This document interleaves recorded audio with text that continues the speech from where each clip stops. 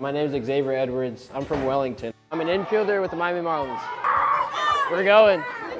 Goofy Goobers are winning right here. Today, my teammates and I were at Jupiter Elementary School for Black History Month.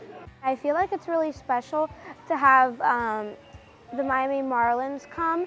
Everybody got into teams, and then we watched videos of African Americans in the sport of baseball. The 1947 Brooklyn Dodgers changed the course of history for America and for the Negro Leagues forever. After the videos, we had to answer these really difficult questions. Did it increase or decrease?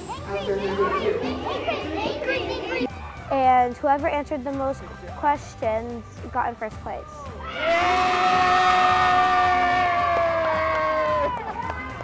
I learned a lot and it was really fun. Good job, guys. I think it's important for us to be able to give back at the spot that we're in. We were given a lot, so I think a lot is asked of us. So it's really important for us to give back and come out here, have some fun with the kids, and learn some history about Black history in the Negro Leagues.